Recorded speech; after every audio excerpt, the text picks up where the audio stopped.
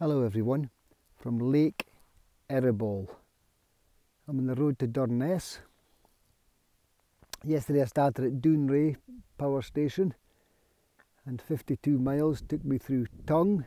I almost stopped at Tongue to take a video for obvious reasons, but rain was forecast but it never arrived, so I kept going and cycled on as the sun dropped and then the different colours permeated the clouds, and then suddenly it was dark and I found myself in the middle of nowhere along this road, wondering where I was going to get shelter.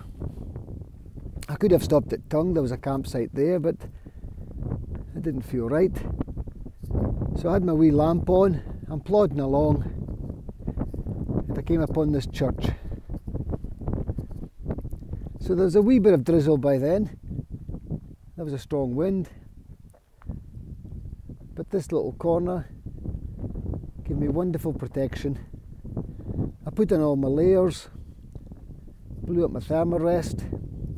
I didn't actually take out my sleeping bag because if the rain had come on heavier then I would have got soaked, or it would have got soaked.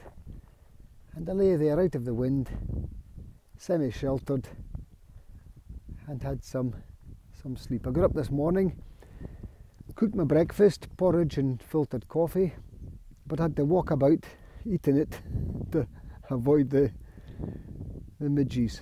I did put on some insect repellent, but they just ignore it. But I covered up a bandana over my head and that seemed to suffice. This truly is wonderful scenery and the peace is it's palpable. It's delicious.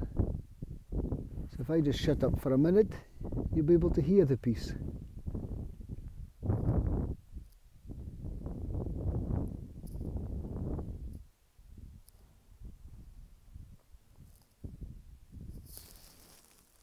As ever, a big hug.